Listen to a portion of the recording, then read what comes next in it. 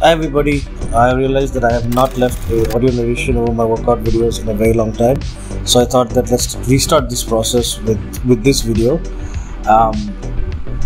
Featured in this video is my wife doing squats and then below the knee rack deadlifts.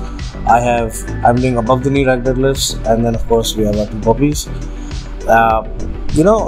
Sometimes with technique, when you take a certain amount of weight and a certain load, you will be stepping outside of your comfort zone, and that's what technique is all about. It's how you slowly adjust to perfecting your technique at a particular weight. So for example, on squats, she's done 60 kgs for a few reps. She's never lifted something so heavy ever before, but over a period of time, as we keep doing this and maybe we scale it up a little bit, she will get more and more comfortable and therefore get more proficient at this particular weight, and then we'll jump to the next weight.